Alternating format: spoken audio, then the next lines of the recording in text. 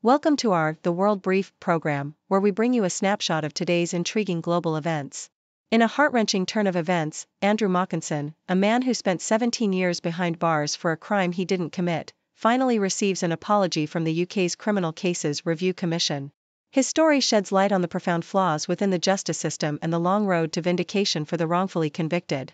Meanwhile, over in the Maldives, former President Abdullah Yameen breathes the air of freedom as the High Court overturns his 11-year sentence, ordering a retrial. This legal twist adds a layer of suspense to the political drama unfolding ahead of the parliamentary elections, spotlighting the intricate dance between justice and politics. Across the globe, Japan's Prime Minister Fumio Kishida is setting his sights on South America, aiming to weave stronger economic ties and counterbalance the influence of China and Russia in the region. This diplomatic endeavor highlights Japan's strategic push towards fostering relationships with emerging markets and securing a future of mutual prosperity. Please stay tuned for detailed content on these compelling stories. In a world where justice often seems like a fleeting ideal, two recent rulings have reignited the flame of hope for many who believe in the power of the legal system to right its wrongs. From the United Kingdom to the Maldives, these stories of overturned convictions and apologies serve as poignant reminders of the human cost of legal errors and the enduring quest for justice. In the United Kingdom, the story of Andrew Mockinson stands out as a sobering testament to the fallibility of the criminal justice system. Convicted of a rape he did not commit, Mockinson spent 17 years behind bars, a period during which the prime of his life ebbed away within the confines of a prison cell. According to the Associated Press, his long journey to vindication reached a pivotal moment when the Criminal Cases Review Commission, CCRC, a body dedicated to examining potential miscarriages of justice, issued an unreserved apology for its failure to adequately address his case earlier. Mockinson's ordeal began with a wrongful conviction that seemed irrevocable until new DNA evidence emerged, pointing to a different suspect entirely. Despite his persistent efforts to have his case re-examined, with 2 applications to the CCRC being rejected, it wasn't until this incontrovertible evidence came to light that the wheels of justice began to turn in his favor. The CCRC's subsequent independent review led to the quashing of Mockinson's conviction last year, an action that, while rectifying the legal record, could scarcely compensate for the years lost. Helen Pitcher, the chair of the CCRC, extended a heartfelt apology to Mockinson, acknowledging the profound harm caused by the mishandling of his case. Although Mockinson expressed a sense of vindication following the apology, he poignantly remarked that it was too little too late. In the aftermath of this acknowledgement, another man has been arrested in connection to the rape, highlighting the grave implications of wrongful convictions not only for the innocent but also for the victims awaiting justice. Transitioning from the UK to the picturesque archipelago of the Maldives, a similar narrative of legal redress unfolds, albeit in the political arena. Former President Abdullah Yameen, who found himself ensnared in allegations of money laundering and bribery, has been freed after the Maldivian High Court deemed his 11-year sentence unjust and ordered a retrial. As reported by the Associated Press and Al Jazeera, Yameen's initial conviction was linked to accusations of accepting money in exchange for leasing an island during his presidency from 2013 to 2018.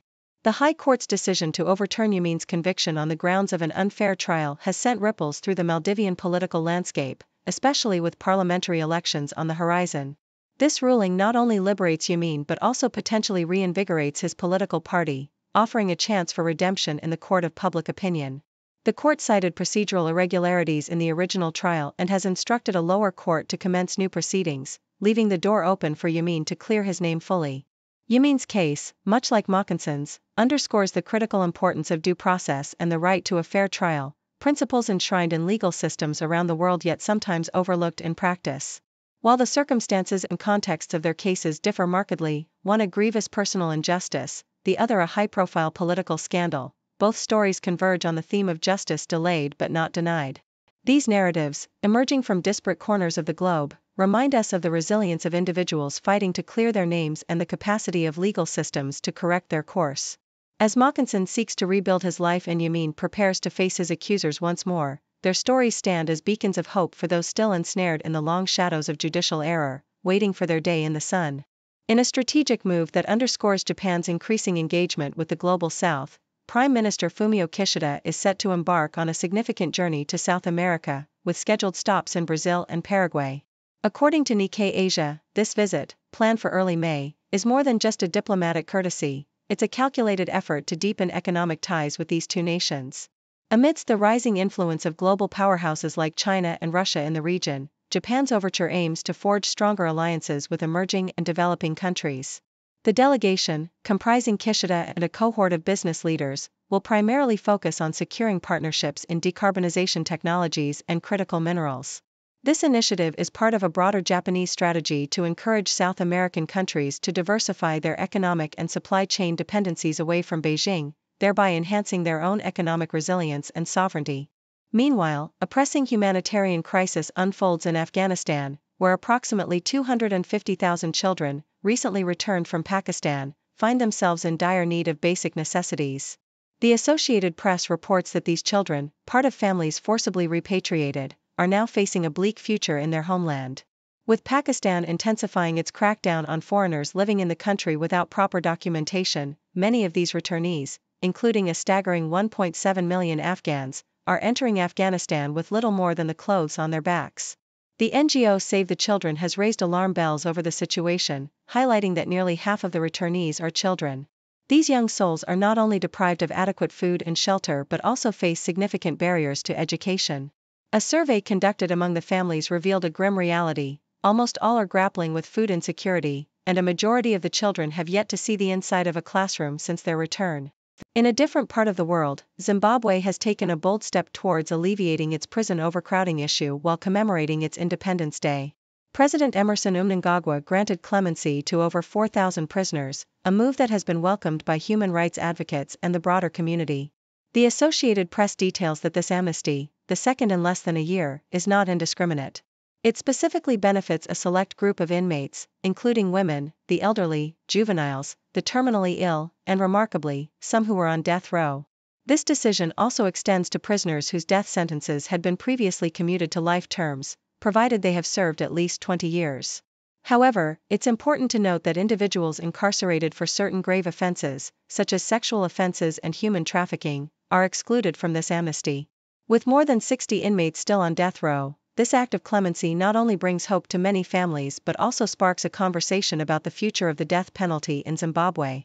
These stories, spanning different continents and touching on issues from diplomatic overtures and humanitarian crises to criminal justice reforms, reflect the complex tapestry of global events. Japan's outreach to South America, the plight of Afghan children in need, and Zimbabwe's Independence Day amnesty each tell a story of nations navigating the challenges and opportunities of the modern world. Whether it's through forging new economic partnerships, addressing urgent humanitarian needs, or making bold policy decisions, these narratives underscore the ongoing efforts to create a more connected, compassionate, and just global community. In a world where the news cycle never sleeps, stories of innovation, intrigue, and intervention unfold, capturing the attention of global audiences. From the corridors of global health to the shadowy realms of international espionage, and the bustling streets of Amsterdam, these tales weave a complex tapestry of our contemporary moment. The Associated Press recently reported a significant stride in the battle against cholera, a disease that has seen a troubling resurgence.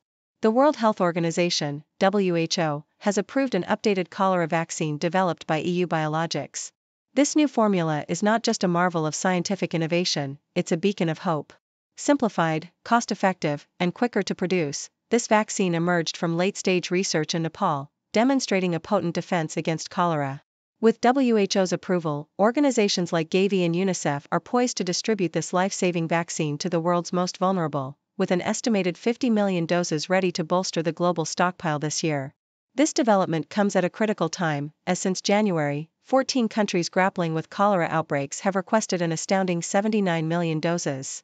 The fight against cholera is far from over, but with this vaccine, the world is armed with a powerful tool to turn the tide. In a starkly different arena, the Associated Press also brought to light a gripping tale of espionage and international tension. Poland has become the stage for a dramatic arrest, capturing a man suspected of spying for Russia's military intelligence. The stakes? Nothing less than an alleged plot to assassinate Ukrainian President Volodymyr Zelensky. Identified only as Paweł K., the suspect was reportedly ready to betray airport security information to Russian agents, focusing on the strategically significant Rzeszów Airport, a hub for U.S. troops and vital conduit for military and humanitarian aid to Ukraine. If convicted, Paweł K. faces up to 8 years behind bars. This arrest underscores the intricate web of alliances and enmities that define our geopolitical landscape, revealing the lengths to which states will go to protect their interests and leaders. Meanwhile, the New York Times turned its lens to Amsterdam, a city renowned for its canals, culture, and, more recently, its struggle with excessive tourism. In a bold move to reclaim its charm and livability, Amsterdam is putting a halt to the construction of new hotels. This decision is part of a broader strategy to mitigate the tourist influx that has disrupted life for local residents. With a record 25.2 million hotel stays in 2019, the city's infrastructure and community have been under strain. By capping hotel stays and curbing new hotel development, Amsterdam aims to balance the needs of tourists and residents alike, striving for a sustainable future that preserves the city's allure while ensuring it remains a vibrant home for its inhabitants. These stories, though diverse in their themes and settings, share a common thread: the pursuit of solutions to complex challenges. Whether it's through medical breakthroughs, vigilant security measures, or urban planning, the efforts to protect health, safety, and quality of life reflect the multifaceted nature of our global society. As we navigate these turbulent times, the resilience, innovation, and cooperation evident in these narratives offer a glimmer of hope and a reminder of the indomitable spirit that defines humanity. In the ever-evolving landscape of electric vehicle (EV) technology, Honda supplier G-Tech has embarked on an innovative journey with steelmaking giant ArcelorMittal, as reported by Nikkei Asia. Together, they're pioneering a groundbreaking method for manufacturing EV chassis parts that could revolutionize the industry. This new technology stands out by allowing G-Tech to fuse multiple components into a single, large piece, a stark contrast to the gigacasting method popularized by Tesla and some Chinese EV manufacturers, which relies heavily on aluminium. The collaboration aims to harness the strength and versatility of steel, promising to slash the cost of vehicle body components by an impressive 20% compared to its gigacasting counterparts. With plans to roll out this method post-2028, G-Tech is setting its sights on proposing this cost-effective and innovative solution to Honda and other Japanese automakers, potentially setting a new standard in EV manufacturing. Meanwhile, in the geopolitical arena, a secret gentleman's agreement between China and the Philippines has come to light, shedding new insights into the delicate balance of power in the South China Sea. According to Nikkei Asia, the Chinese embassy in the Philippines revealed that during Rodrigo Duterte's presidency, a covert deal was struck to avert conflict in this contentious region. Under this agreement, the Philippines vowed not to repair or construct new structures at the Second Thomas Shoal, a territory it effectively controls, in exchange for China's non-interference with the delivery of food and other essentials to a Philippine warship stationed there. This revelation seems to be a strategic move by Beijing, aimed at unsettling the current administration in Manila, as President Ferdinand Marcos Jr. has yet to acknowledge the existence of such an agreement. This development underscores the complex and often opaque nature of international relations in the South China Sea, a crucial maritime corridor fraught with territorial disputes. Both stories, while distinct in their focus, one on technological innovation in the automotive industry and the other on geopolitical maneuvering, highlight the dynamic and multifaceted nature of global affairs. Whether it's through the collaboration between a Honda supplier and a steelmaking behemoth to redefine EV manufacturing or through the delicate dance of diplomacy in the South China Sea, these narratives underscore the continuous interplay between innovation, power, and politics on the world stage. Thank you for tuning in. The content above showcases the latest briefing reports and analytical synopses, thoughtfully curated by the 6Do team. These insights stem from a wide array of reputable media outlets, think tanks, government sources, and specialized experts worldwide. We encourage you to explore these sources for a comprehensive perspective. Keep in mind that while the content may not always align with the official standpoint of 6Do Brief, it's not meant to be taken as absolute directives for decision-making. Comprising seasoned media professionals, learned scholars, and accomplished scientists, the 6Do team embodies a trailblazing, fully independent media entity. To customize 6Do Brief to meet your professional needs, you have the option to subscribe to a diverse array of briefings on our website, 6dobrief.com. Regardless of your location, you can conveniently receive 6Do Brief via email.